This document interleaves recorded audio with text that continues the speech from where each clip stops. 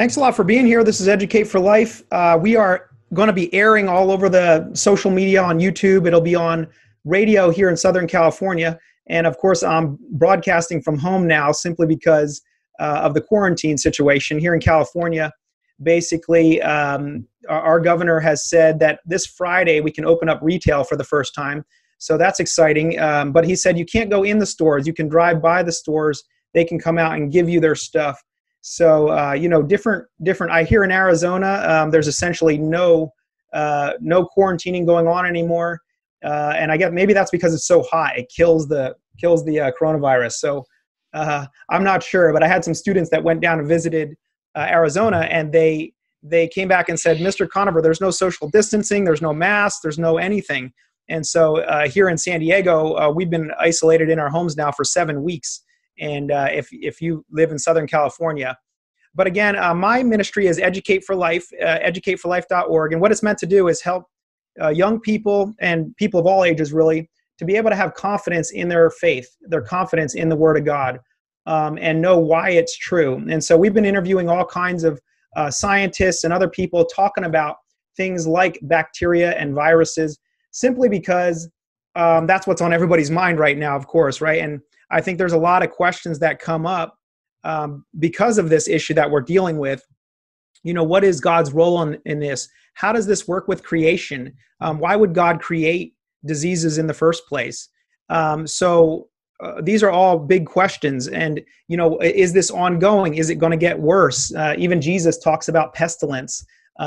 Signs of the times, some of the things he talks about, earthquakes in various places. He talks about wars. He talks about pestilence. And so you have these different questions that people have about these issues. So last week we had on Dr. Olin Brown, who is a toxicologist, a specialist in virology and so forth. And this week we're really privileged to have a research professor, Dr. Alan Gillen. And before I bring him on here, let me just tell you a little bit about him. He is a professor over at Liberty University, and he has an EDD from the University of Houston, MS from Ohio State University. He spent 7 years in graduate study in zoology and medical microbiology at Ohio State University, the University of Houston, and Baylor College of Medicine. And his focus is on integrating creation themes with biology. He's written 3 books and 2 lab manuals, and he has a ton of publications as well.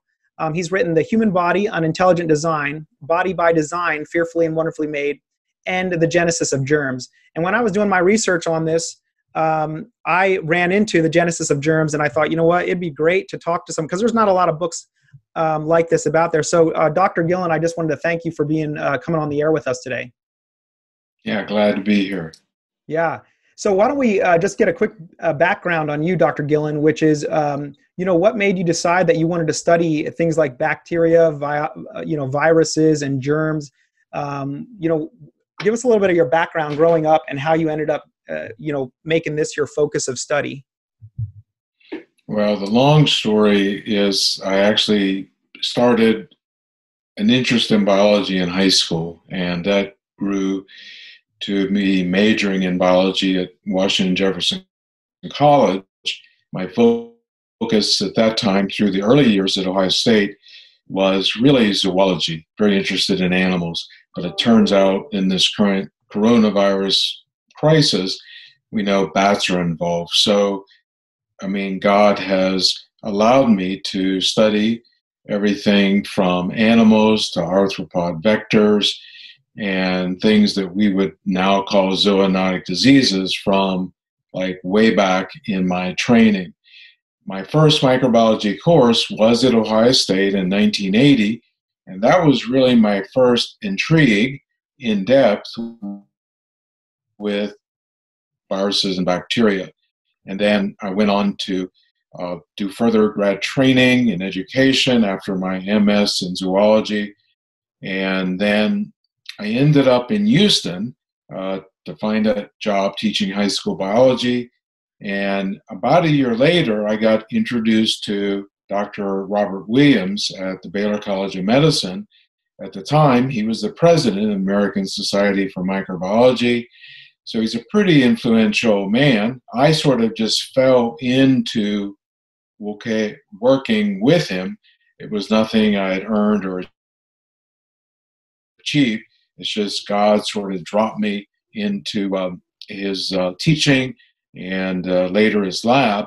And then my interest grew exponentially, and that began what would become my doctorate degree, uh, with courses and things like that, actually paid for by the government. So I actually paid no money for my doctoral training or my training at Baylor College of Medicine. They actually paid me, Wow, and that's a great deal there. then later I was introduced to a virologist, Dr. Heather Mayer, and she continued what would be the legacy of Dr. Williams. Dr. Williams was advanced in age. When I was young, he would actually go on and retire and pass away within a short time by the 90s. So Dr. Mayer became my default mentor sort of once I had reached my doctorate. So I shifted from mostly studying bacteria under Dr. Williams to virology with her. And then many years later, I would end up at Liberty, and here I teach microbiology and parasitology. So it combines. My career of teaching is mostly one of teaching both the microbiology background in the fall. In the spring, I do all parasitology, and that's more zoology training. So I deal with infectious and parasitic diseases literally every day in some capacity. Yeah, so you're doing research at the same time as being a professor. You're a research scientist. You're actually, your lab students in labs are studying things like I believe similar to coronavirus and other things. Is that right? No, I don't. Yeah, I need to state up front. I'm no longer studying viruses in the lab. I've studied baculoviruses and rhinoviruses, and, and so I have a background in virology. We teach about viruses in my classes, but my active research, to be honest, has been more waterborne diseases, coliforms, and something called Giardia, Mm. and that's more of what I see, we'll call it live.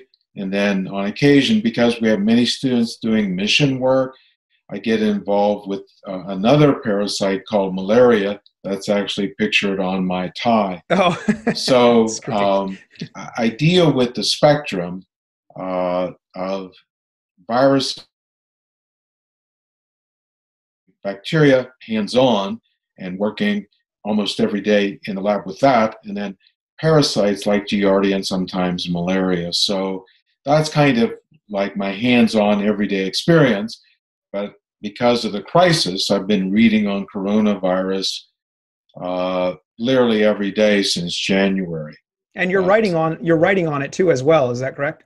I am. I hope to publish one article this summer, yes. That's great. I'm very interested. You know, your background in zoology is very interesting because of the fact that there's a lot of controversy over how a virus jumps from bats, right, supposedly, to humans. And if you know, for our listeners, if you've been paying attention to the news, there's a lot of stuff going on right now. A lot of theories out there. There's a lot of I would say misinformation mixed in with correct information, and it's very difficult to sift that if you're an average layperson about what's happening here. In the news, Newsweek just published an article about Dr. Fauci, claiming that he was well aware of coronavirus far in advance. He had been doing a lot of study and actually working with the Wuhan lab over in China, and that he was involved in this and knew what was going on, and there were risks that were being taken.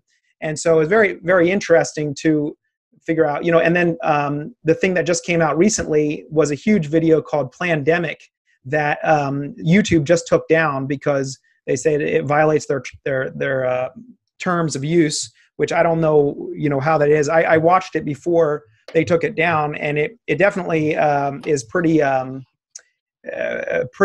accusatory when it comes to Dr. Fauci and others. So I don't know how much light we'll be able to shed on that, but I am interested to know from your background, your education, how this sort of thing happens. And we will get to that. But before we do, I wanted to ask you another question, which is, how does your faith inform your study of germs, bacteria, viruses? Because I looked all out there for books on people's, because I'm in apologetics, which is right defending the Christian faith. And I've even had people ask me this on Facebook. I had a woman ask me, why would God invent HIV? Why would he do that? Right? How can you call that loving and him invent that? And so I gave her an answer that I thought was, probably the Holy Spirit gave me a good answer, but I was looking for resources on this, and your book is one of the few resources that actually publish it, that has been written in depth on this issue of bacteria and viruses, and from a perspective of creation and God, and how that all fits into our worldview. And so I wanted to ask you, as you've been studying this, and I don't know if did you grow up in a Christian family? At what point did you really begin to integrate your belief in God, your belief in the Bible and creation with your faith? You're at Liberty University, which is a very strong Christian college. So can you share with our listeners a little bit about that journey for yourself?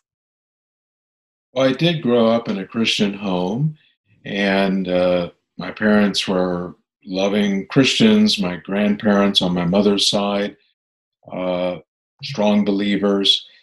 But the church my parents attended and I attended for some time, it would change later, was more liberal, I would describe. And true Bible teaching was rare. Now, my grandmother on my mother's side, by contrast, was more of a fundamentalist Methodist church. So she had a higher view of, say, Scripture than my immediate family. But at least growing up, then I went to college. The college at one time had been a Christian college, but it had drifted. I got a great biology background, but regarding evolution, it was pretty clear that was the truth of the world. And I really had no reason to question that in my 4 years of undergrad. Said a different way, I was a theistic evolutionist. I believed there was a God. He started things, stepped back, and then evolution rolled. So I went then to Ohio State, and that's how I started my education. And those ideas would continue. But what would change at Ohio State was I got involved first with a group called Campus Crusade for Christ, and that began to elevate my view of Scripture to begin with. And then somewhere in the middle of that first year in my master's degree, a student said, "Hey, have you thought about creation?" I said, "What do you mean?" I said, "We all know started it, and then evolution happened." He said, "Oh no, there's a different view. Well, I'd like to see this view." So he gave me a track, and I laughed. And the track, it for a layperson probably would maybe make them rethink. But I'll be honest, I wanted nothing to do with this idea of creation, because we all knew from the scientists that evolution happened. Now, you also have to understand this is the year 1978, and a group that was near you, ICR, that was barely in the earliest foundings, and I hadn't heard of it. I hadn't heard of any professional scientists who were what we would today call creationists, or even intelligent design proponents. It was unheard of. So after dismissing the idea, I was invited by either the same friend or another person that was at Ohio State. And by the way, these people were sharp, so it did at least make me think differently, because had an average person, even from my own home church, they had no science background, I would have just scoffed again. But these people at least were intelligent. They were in grad school. And so at least I had to think. They invited me to hear John Whitcomb. And I didn't know who John Whitcomb was. And I said, well, sure. I got some free time.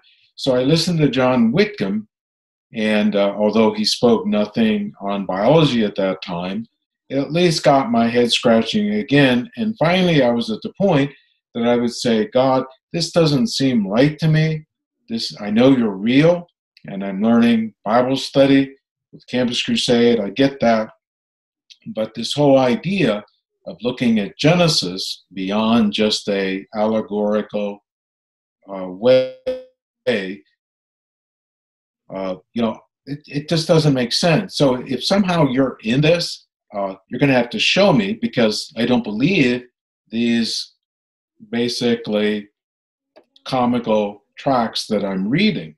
So it would take maybe 6 months for me, after finally getting hold of a little bit of literature. You understand, in that era, good biology literature that had any kind of creation or design view, it just didn't hardly exist.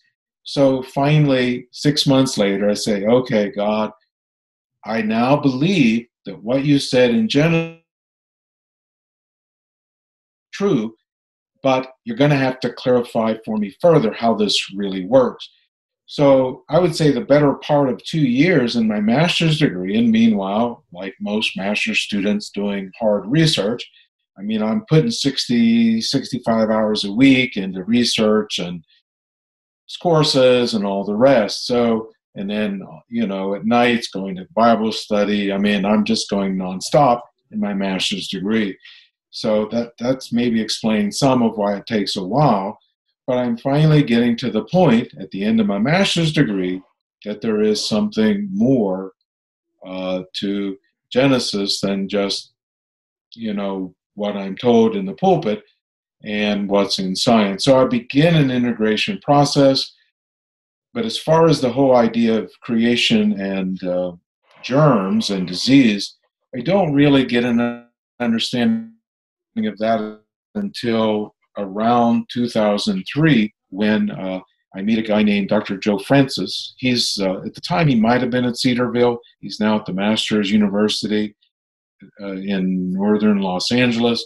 He's been dean and department chair there. He's the first person who gives me insight at a conference as to what an integrated package looks like for basically the concept of disease and immunity. Wow, that's amazing. That's an amazing testimony. Thank God for Bill Bright, huh? And that persistence and passion on the campuses. For me, that's really encouraging, because a lot of times, people are feeling intimidated by somebody who has a big science background, and they think to themselves, well, man, am I ever going to get through to this person? Am I ever going to be able to persuade them? But you said these people were sharp enough that it caused you to perk up and listen, and ultimately to change your view in that perspective. So now you've written this book called The Genesis of Germs. And so, for our listeners, and I'm just curious, from an elevator speech kind of perspective, a quick answer to somebody's question, as quick as it can be. But if somebody, like what happened to me on Facebook, somebody says, why would God create HIV in the first place? What kind of an answer would you give them as to God's reasoning in that regard? Or COVID, for example. Sure. Well, I need to back up and first say, all the things, whether they're viruses or pathogenic bacteria or parasites, in the beginning had very good purpose and good design. But with the fall, things change greatly. And so one of three things have probably changed. One is there's been modification to the original microbe. There's been some kind of displacement of where it was originally intended. Or third, you got overgrowth. So those are three overriding principles. As far as the HIV story, here's probably what's happened. There is something in the body called retrotransposons. That's a gene that can turn things on and off. So there is a retrotransposon that turns the immune system off in a woman's placenta when she's carrying a child. If it doesn't turn the immune response off, the immune system could kill the child because it is recognizing it as what we call non-self. So that switch has to go off for the baby to develop without the immune system's response. The same could be said with other what we call immunoprivileged parts of the body, the cornea of the eye. I think there's one other place there's called immunoprivilege, certain cells in the blood, because if our body attacks that, that's not good. So we have a good design there. Well, HIV is a retrovirus, and basically, packaged a different way, it is the same type of gene in the retrotransposon, but with a protein coat over top of it. So the genetic idea is you turn off things at the right time, you have protection. But now you have displaced, with a little coating on top of it, this mechanism that turns the immune system off in HIV. So HIV works by, well, it turns the immune system off, it grows, and the body doesn't have protection. You get AIDS and you die. So backing up to the conversation, did God create HIV as we see today? Well, probably not. He created a gene that would turn things off and on at the right timing, but with the subsequent fall, we have modification, and now it's displaced in a place it's not supposed to be. Wow, yeah. So it's basically the corruption of a good thing, something that God designed for good. So that's very interesting. Would you say, as a general principle, this is the general rule for viruses that we see around the world, coronavirus and other things that have happened? Yeah, most viruses probably had an originally good intent, and in their proper place, they were. So there's both modification and displacement. Those explain most. For example, in bats, viruses don't harm bats. Their immune system is robust to handle it appropriately. It could be those same coronaviruses, and we don't yet know this. We just know from lots of study, now decades, since the 2002-2003 SARS epidemic, scientists have actively studied bats, and they now know this immune mechanism that works in bats. So it could be that those viruses in bats are controlling other microbial flora inside to keep it well when it's in the bat. But when it's now displaced in a totally different animal, whether that's a cat, whether that's a person, it causes great harm. So and the viruses have probably undergone mutation in addition to the displacement. So that explains, I believe, a lot of viral infections, particularly the coronavirus that we're seeing today, the SARS, the MERS, now the SARS-2. And it explains many other zoonotic infections. In animals, it could serve a useful purpose. In the case of Giardia in beavers and other animals, and studies in mice, those Giardia actually are controlling the rest of the microbial flora of the animal. And so they probably have a good purpose when they're in those animals in the wild, but you put Giardia in a person. That's been one of my studies over the last couple of years with local infections. It causes great diarrheal havoc in the human body. So displacement is a common explanation for disease. What was meant for good in one place, bad in another. I tell my students this, a sharp knife in the hands of a skilled surgeon is good to get rid of cancer. It's good to get rid of clogs in the heart. If someone's skilled to take out those clogs or cancers, the body works better. But you give the same knife, the same sharp instrument to a crook, a murderer, a thief, you got havoc.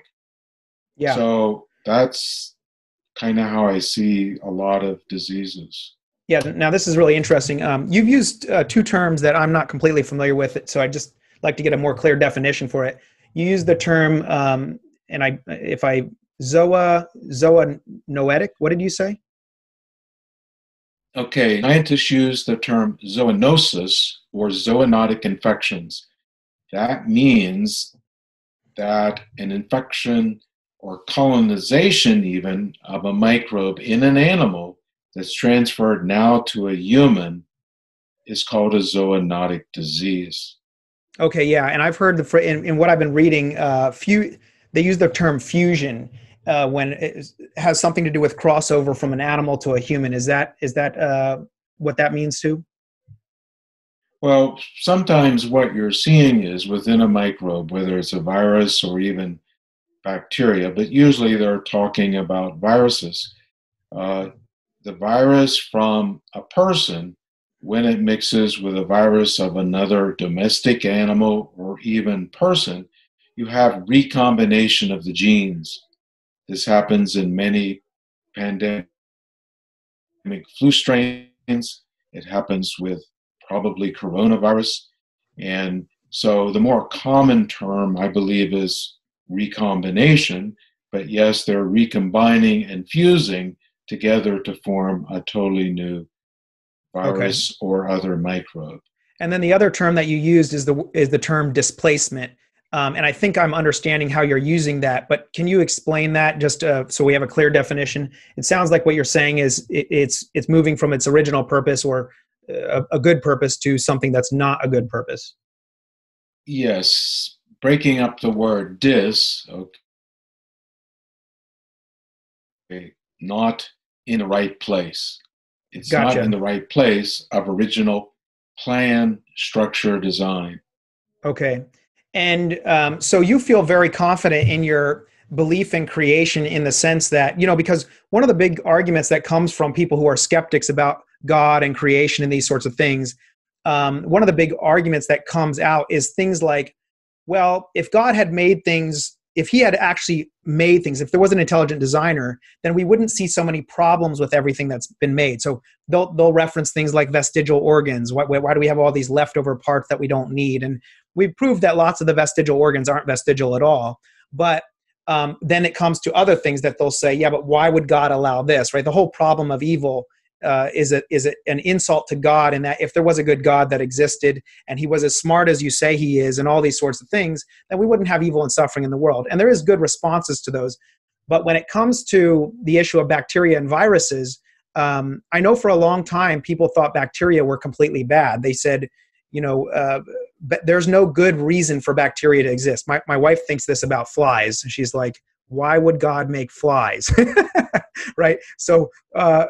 Which I think is hilarious, but, and I still don't have an answer for that question yet, but, regardless, when it comes to viruses, is it cutting edge science to be able to say that there is a good reason for viruses to exist, or have we known good reasons for viruses to exist for quite a while? Well, you can read in both the evolutionary books. I can give you one that's very current, Terry Shore's on virology. It's in the third edition. She's an evolutionary virologist. No qualms about it, but she has nearly a chapter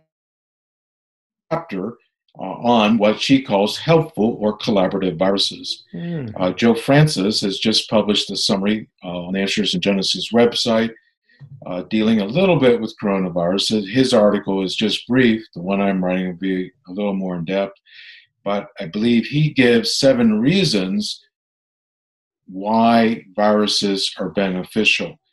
And they have the role, maybe I'll just summarize a few. Some viruses allow plants, like I think the cucumber mosaic virus, it allows the plants to resist drought and freezing. So without the virus, it would die in a harsh time. You have other viruses that play a key role in recycling in nature. The cyanobacteria or blue-green algae arguably are the most abundant bacteria on Earth. They're in all the oceans, and the whole ecosystem strive by them. Well, without a regulatory virus within cyanobacteria, the algae blooms would not be controlled right. The whole ocean ecosystems would go asunder. You have bacteriophages that control things like E. coli, population numbers in our gut, as well as the environment. So the whole Earth is governed by what we today call viruses, but in the beginning, they may have been merely genes doing that correction, because there's a fine line between a gene, a DNA sequence, or an RNA sequence, and a virus, which sometimes have a bare protein code on it. So they regulate nutrients across the earth, they regulate gut flora, which you need for proper balance and digestion. They regulate plants and their ability to survive extreme conditions. So there actually are a lot of beneficial or helpful viruses. One other that I like, tulips, they're blooming now. The tulip mosaic virus regulates what's called the breaking phenomena in tulips. To see really pretty multicolored tulips, you need a virus in the bulb of the tulip. Otherwise, they're not that beautiful. Wow, that was an amazing answer. Thank you for that. That was fantastic. So I love that. So just to get now into, I want to share with our listeners real quick. You guys, if you're enjoying this interview with Dr. Gillen, he wrote a book, The Genesis of Germs, and I'm just going to read off to you the chapter titles real quick. What we have is number 1, microbes by design. 2 is beneficial bacteria. 3, bacteria in a fallen world. 4, protista, a zoo in pond water. 5, fungi, recyclers of nutrients and sources of treasures. 6, viruses, fallen genes coated with protein. 7, immune system, created to interact with microbes. 8 is emerging diseases, plagues of the present and future. And 9 is the origin of disease, a creation perspective. 10, plagues and pestilences of the future. And Dr. Gillen, let me know if you run out of time here, if you have to head out. But I wanted to ask you, chapters 8, 9, and 10, emerging diseases, plagues of the present and future, and then 9, the origin of disease. We've talked a lot about the origin of disease, but with COVID here, Newsweek just came out with this article where they're saying that the collaboration that Dr. Fauci had going on in the Wuhan lab was actually dangerous. They actually say that a bunch of scientists got together and recommended that he not engage in the coronavirus research that he was doing. He said, no, we need to do this. He said, we need to do this in order to prepare for the potential of a pandemic so that we can study this disease better. And there's even this video going around now that's viral of him saying a while back, the next president is going to have to deal with a pandemic. So people are saying, conspiracy theory, he was planning this was going to happen. So everybody's trying to sift you through what's true here, where are people getting out of control. But I guess my question for you is, from what you've studied about what happened in the Wuhan lab and everything, how did COVID go from something that supposedly they were studying and doing research on to preventing a pandemic to all of a sudden becoming a pandemic?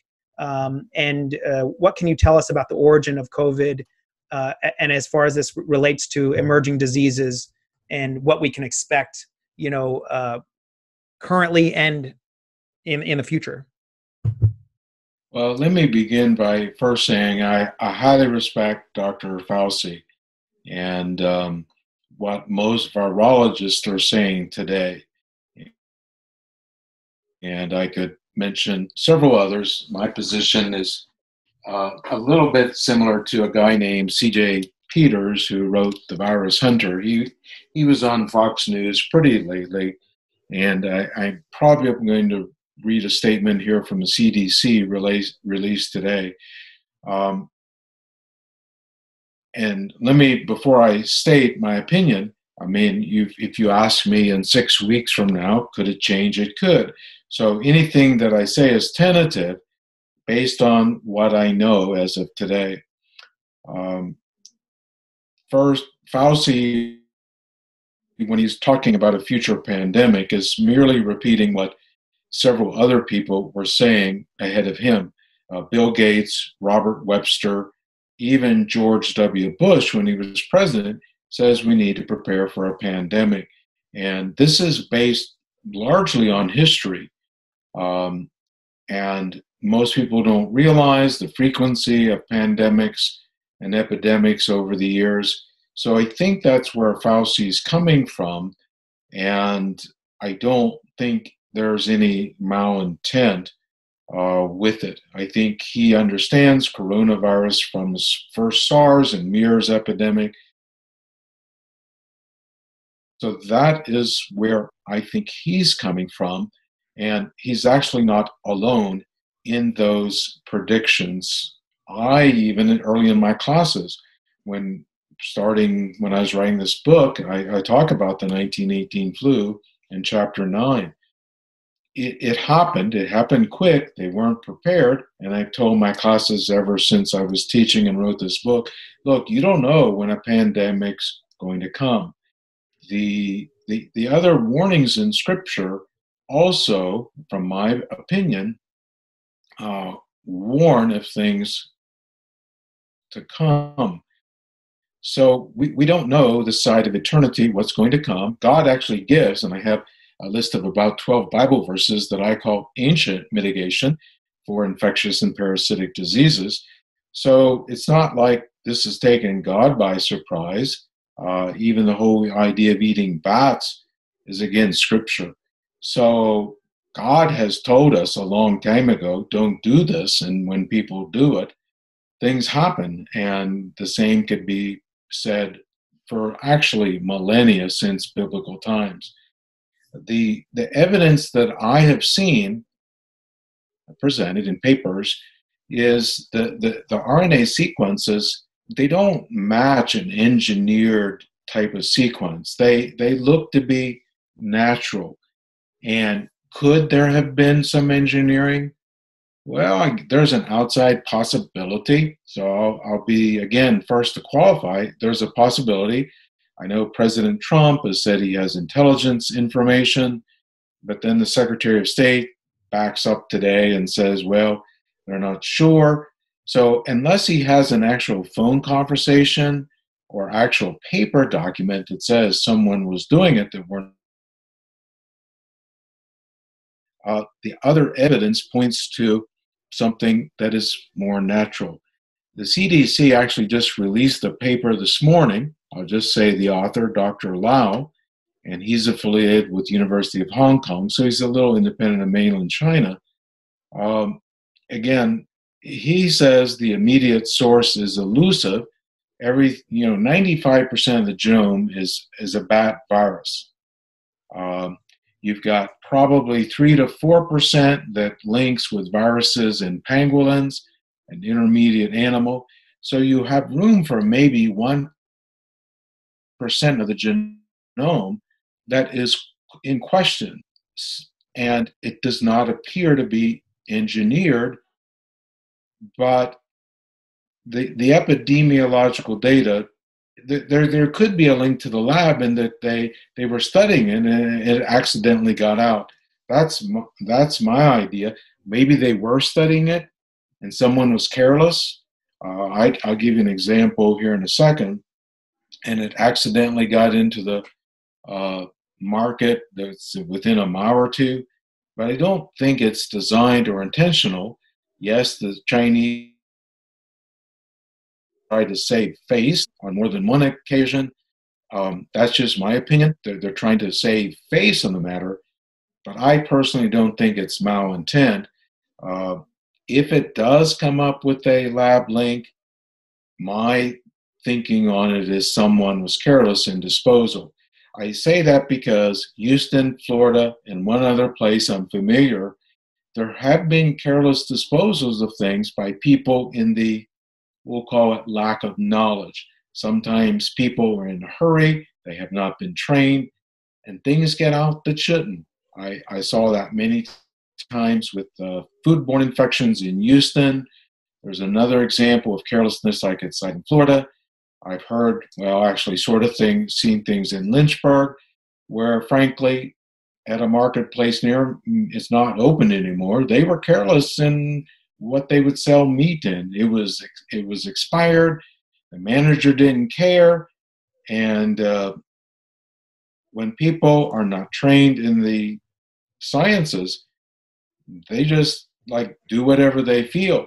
So Yeah. maybe that happened in Wuhan, but right now most of the virus suggests, again, a natural origin from bats. Maybe this recombination with the pangolin virus and other animals, and then jumping to humans. That's how I'm seeing the current origin, at least as of this day. Yeah. Now, I know we're just about out of time here. We have maybe 2 minutes here or so. I have another question, but it might take too much of your time. So if so, we'll just get to it another time. But there's also a conspiracy theory out there right now, and it's all over the place, that Bill Gates is wanting to vaccinate the whole world, because he said, things won't go back to normal until the whole world is vaccinated. And you have a lot of people that are very, very opposed to vaccines. And so there's this huge kind of culture war over this issue. And so every time I get an expert like yourself on here who's a Christian, who loves God, who loves the Bible, who loves science, I like to ask their opinion on vaccines, because it's nice to hear it from somebody who is, quote, on our side, and is understands the science regarding vaccines. What is your, if you have time, if we don't have time to get to it, that's okay, but do you have time to answer that question? Oh, I do. I just don't know your airtime. But we're good. We're good. Yeah, I tell all my students this. I am a proponent of 99% of the vaccines. All right, so I'm pro-vaccine. Let me give 2 or 3 reasons why, and then I'll qualify why for 1% maybe there could be reasonable objection. Uh, First of all, the person who gives us modern vaccines is Edward Jenner. Amazing story on that man. Very committed Christian. His faith is unbelievable. If you do the biography on him, I have his original books. The man was way ahead of his time. So we begin with him. We go then to Louis Pasteur after that. A Roman Catholic, may have been a believer as we describe. I mean, I actually wrote a whole article on him. And, the truth in his heart, only God knows. Is he in heaven? Only God knows. But he certainly abides by biblical principles all his life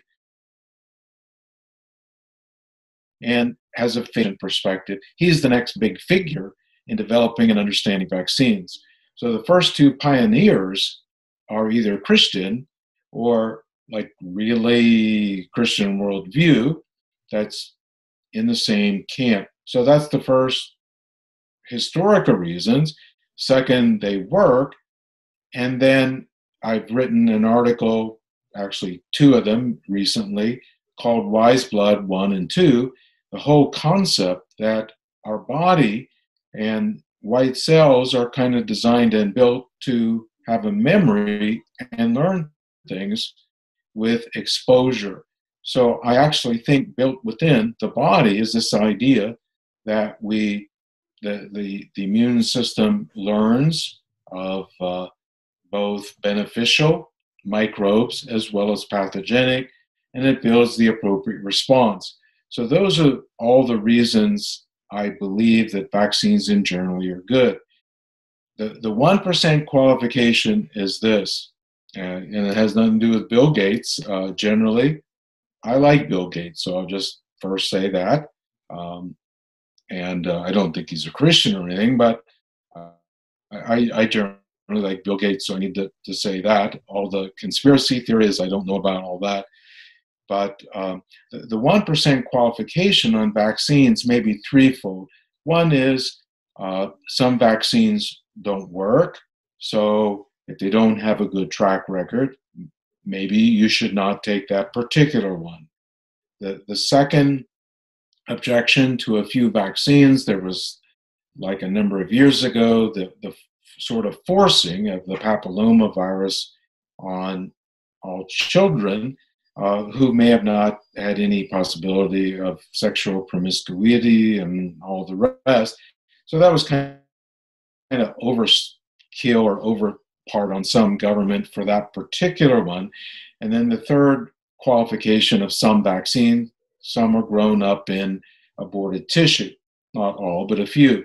So there could be some conscientious objections to a few, again, I'm qualifying, vaccines, and for particular reasons, maybe someone has a medical history that maybe it's not the best idea for a particular one. But again, I'm an overwhelming proponent in my classes that 99% of the time, you probably ought to get the vaccine. Okay, fantastic. That's a great answer. Thank you very much for that. And then, regarding I wanted to open it up real quick, if you're okay with it, to the some of the people online. If any of you would like to ask a question, the great thing about these Zoom calls is that you can type a question into the chat box, and I'd be happy to pass that over to Dr. Gillen and give him a chance to answer that if you would like. So as we wrap up here, I just want to again recommend his book, The Genesis of Germs. Keep an eye out for the article that's going to be coming out. That will be over on Answers in Genesis. Is that right, Dr. Gillen? Say that again on what you were asking. The article that you're publishing on COVID. Yes. Yes. Where will that be published? Probably the Answers in Genesis website. I have to finish writing it. It has to undergo review and editing and acceptance. So even though I will submit it to them, and I have 20-some with them, I have confidence that it will. But the time frame, I can't totally predict if, so that's the intent right now. Okay, fantastic. So you can check those out. And then, I just want to, I think we'll wrap up now. And I just want to really thank you, Dr. Gillen, for being on the program today. It's been a big blessing. And you've answered some of my questions that I've had. So I really appreciate it. Well, my pleasure. Glad to be here. And I look forward to seeing the recording finished. Yeah, absolutely. No doubt about it. Okay, thanks everybody that was here today. We will be putting this up on our website. It'll be on educateforlife.org. It'll also be on YouTube. It'll be on social media. So you'll have a chance to review some of those things. Oh, I'm so glad I just remembered this. You referenced, Dr. Gillen, 12 scriptures that you have a list of that pertain to specifically, I think you said viruses and disease. Is that something that maybe you could send me and I could post and share, or do you have that handy by any chance? I do have it handy, but what I would like to say is I can send you the list after I talk with the people at AIG and their review of it. But I can just verbally, let me just count 3, 4, 5, 6, 7. 12. Right now, I'm calling them, and you understand I may get a better way of saying it once somebody reviews it. Right now, I call it Fast Facts on Epidemiology, Prescriptions from Jehovah Rapha, the Great Physician, Ancient Mitigation, and None of These Diseases Principle. And so it begins with Exodus 15:26, and then I've got quite a few passages from Leviticus to share. So some of those just verbally include the idea that God is ultimate healer in the Exodus 15:26. Then you have principles of cleanliness of vessels and sanitation, quarantine and isolation, leprosy and infectious disease, the face mask, sterilization, distance from a diseased person, hyssop soaps, the use of antiseptics, hand washings with running water, a healthy immune system, that's Proverbs, and then sanitation restated, Deuteronomy 23. So that's kind of verbally the list, and that would be enough for anyone to start on their own. Yeah. But like anything that I write, it's actually good to get peer review first before it's posted. Sure. And I've written about 68, and it's always, all of those have what we call peer review, where people look it over, critique it, and then I get a better way of stating things. Some call it word crafting, and that's always helpful in the secular area as well as in the other areas. So that's a part of me and science. Like, get other people who are intelligent to look at it.